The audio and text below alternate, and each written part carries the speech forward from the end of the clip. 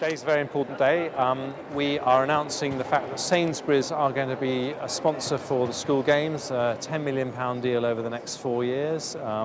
It's a fantastic thing. We've also got Adidas as a sponsor for the school games, which now are in more than half the schools in the country.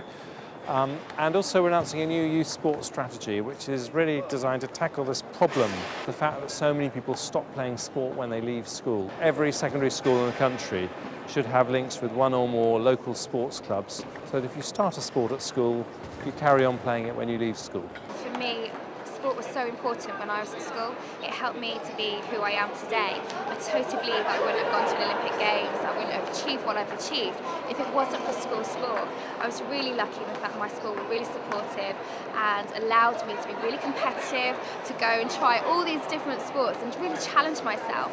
And that really enabled me to go for my goals. And so for me, I want that same opportunity for other young people. And that's why I just fully support the school games.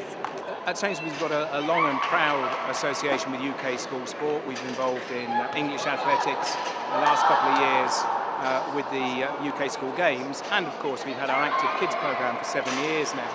And this is the next step, if you like, our support over the next 4 years for the new version of the UK school games, starting with this year's event taking place at the Olympic Park. So we're very proud to be announcing that next step today. Today the School Games programme has taken another major step forward.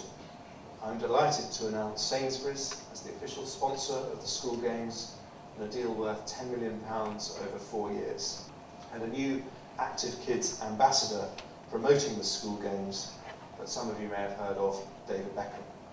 With Adidas now signed up as the official kit supplier for the School Games finals in 2012, our young athletes will be stepping out into the Olympic Stadium, the Velodrome and the Aquatics Centre, feeling very much part of Team GB.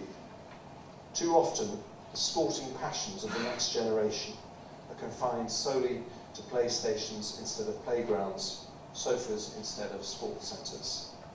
So we need a new approach, one that can throw this trend into reverse and help young people develop a sporting habit for life. And that's why today I'm announcing a new strategy to boost sports participation, one that focuses far more on young people.